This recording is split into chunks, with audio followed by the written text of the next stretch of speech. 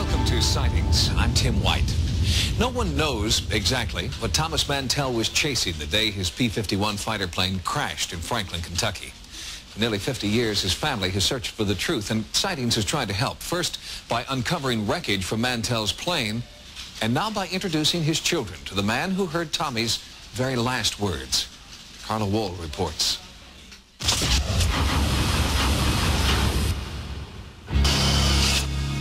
On D-Day, June 6, 1944, Captain Thomas Mantell Jr. proved just what kind of a pilot he was. He received the Silver Star and Flying Cross for heroism and extraordinary achievement in flight after he successfully towed a spy glider across enemy lines. After the war, he opened up his own flight school and served in the Kentucky Air National Guard. He was a devoted husband, a loving father, and the first confirmed casualty of a military UFO confrontation. The identity of that UFO has never been revealed, and the family that Tommy Mantell left behind still have nagging questions that prolong their grief. The Air Force has been absolutely no help at all. They have told us absolutely nothing. They sent nobody out to talk to my mother when this happened. It may have been 48 years ago, you know, but not knowing still hurts. The day Tommy died, January 7th, 1948, the air traffic controller at Godman Field was Quentin Blackwell, the man who heard Captain Mantell's last words. Now, after 48 years, Tommy's sister Betty and his two sons, Terry and Thomas III, are going to meet Quentin Blackwell for the first time. It's been almost 50 years since your father was killed. What are you hoping that Quentin Blackwell will tell you? Just to hear the last, what he said in his last words, since he was the last person to talk to my dad.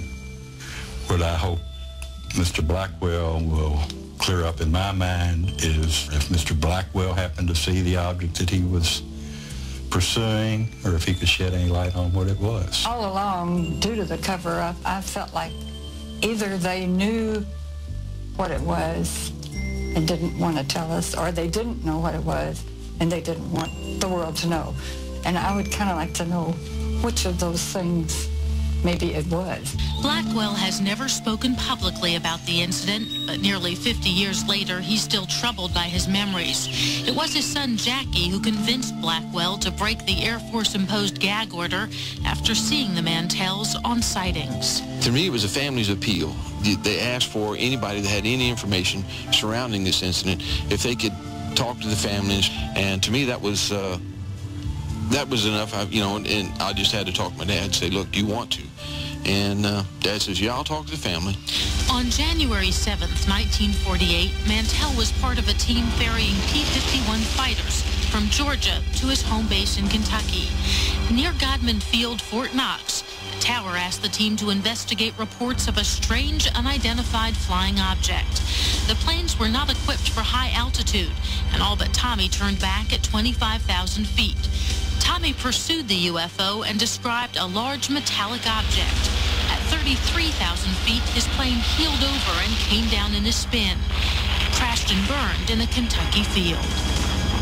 The Air Force said Tommy blacked out from lack of oxygen while mistakenly chasing an experimental balloon. But in Tulsa, at Quentin Blackwell's home, the Mantells heard a much different story from a key eyewitness. I got to the tower and I looked out there and there was that saucer. Boy. So I called the base operations officer from downstairs, a major, and he came up. He said, you got me in trouble now. I've got to call the base commander.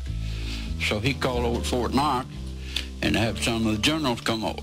During our conversation, Blackwell confirmed many of the family's suspicions and also provided new information about the real reason why the other P-51s decided to turn back. Abruptly, he said, Godman Tower, my two wingmen are coming in. We want hot guns, and we want them now. Hot guns is Air Force slang for loading live ammunition into aircraft artillery. A National Guard wing commander like Mantell could only order weapons to be loaded when there's a verifiable threat, and with permission from his superiors. So if Mantell instructed his wingman to load his guns, then someone else had to have seen the threat also. How did he describe the object? He said it was about 200 feet across, probably 70, 75 feet thick. It has observation windows in the top section around. He moved around it again, and he said it's metallic, dull aluminum color. And he said, well, now it's trying to move away. I'm going to close in for a better look. And that's the last thing he ever said. The Air Force speculated that Mantell was suffering hallucinations caused by anoxia, the medical term for lack of oxygen. Was Captain Mantell coherent when he was talking to you? In my opinion, he had control right on through. I have worked people with anoxia, and in my opinion, he wasn't suffering. He was in full command of his facility. Perhaps the most important information Blackwell revealed were the names and ranks of other eyewitnesses in the tower. Oh, mercy. There was about 3 generals, colonels carrying coffee, the base commander, Colonel Hicks, and the operations officer. It was jammed. When they said he was down, everybody abruptly left because the red tape gets awful. They didn't want to write all the reports, didn't want to say they'd seen a saucer, didn't want to say they hadn't seen a saucer. He was definitely chasing something that he felt was of a national... Well, I think it more or less makes him a hero.